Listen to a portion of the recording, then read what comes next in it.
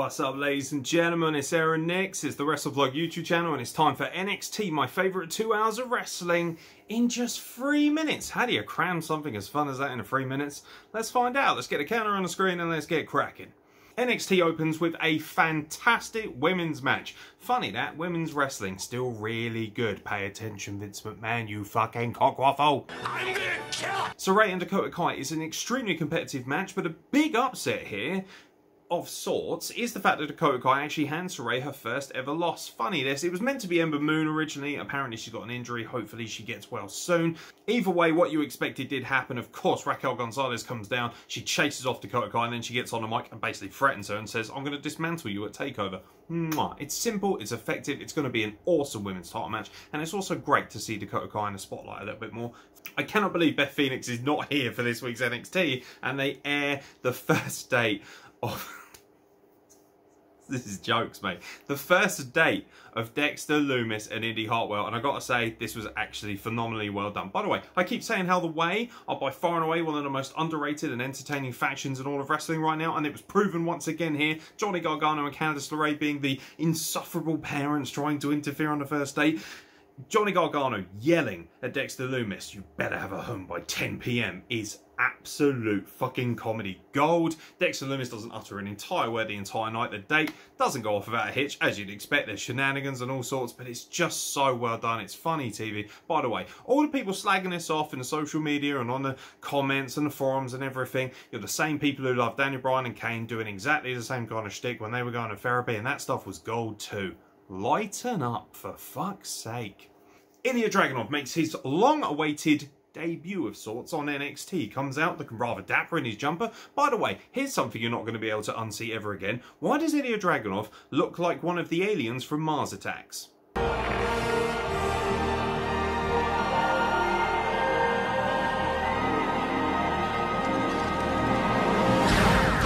Gigi Dolan, I don't believe this is her debut, but this is the first time I've seen her in a kind of mainstream environment, and she wrestled some randomer, no idea who she was. She wrestled quite well, to be fair, but Gigi Dolan, holy cow, is she smoking hot. So is the young lady that was with her, and so is Mandy Rose. I'm sorry, you can't put all three of these women on screen at the same time.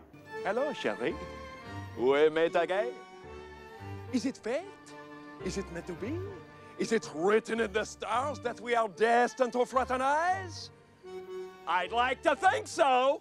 Adam Cole and Kyle O'Reilly do exactly what they do best, which is give me a massive erection as they go back and forth on the mic. Jesus Christ! What is He's it? got an erection! Odyssey Jones absolutely murders Trey Baxter, as you kind of would expect, on his way to the final of the Breakout Tournament. By the way, Odyssey Jones, he's 400+ pounds and he's 6'5" and he's African American.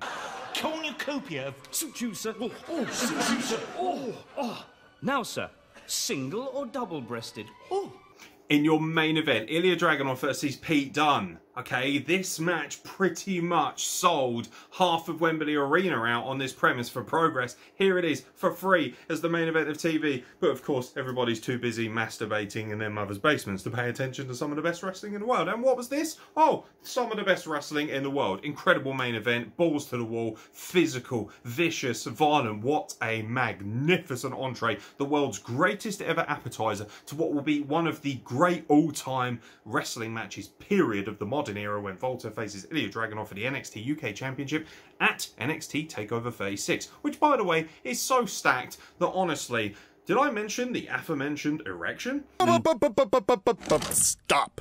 My penis can only get so erect. Pete Dunne beats Ilja Dragunov, but only because Volta, of course, comes down and causes a massive distraction. And then, as a somewhat payback for his shenanigans, boom! Torpedo Moscow, Volta gets taken out, and Ilja Dragunov closes the show holding the NXT UK Championship. And with the buzzer, that brings to an end our brief flirtation with a magnificent NXT. I love this. Balls to the wall, excellent. There were so many little vignettes that I couldn't really cover in the 3 minutes, which were great as well. I loved Hit Row's little promo where they threw the luchador mask into the fiery bin. I love the kind of presence of that. I love the aura of it. Just the whole thing was so smooth, and we're hearing a lot of dysfunction and issues. We don't know whether that might be Meltzer just stirring the pot. We don't know if Fightful are just talking out their big fat arseholes once again. Shout out to Sean Ross Sapp for still not blocking me on social media. What the fuck, man? I asked you to block me. Stop being a whiny bitch and just block me. Idiot. But ultimately, I thought NXT was actually quite phenomenal. I really did. This is definitely my favourite 2 hours of the week. Now, obviously, it's catered towards me and it's subjective. But if you want great hard-hitting wrestling, but you also want the kind of comedy stuff as well, and a world-class women's division, which is really important to me, then this is the show for you. But hey, the great thing about it being on Tuesdays is you can still watch Dynamite, you can still watch Raw. God knows why you do that.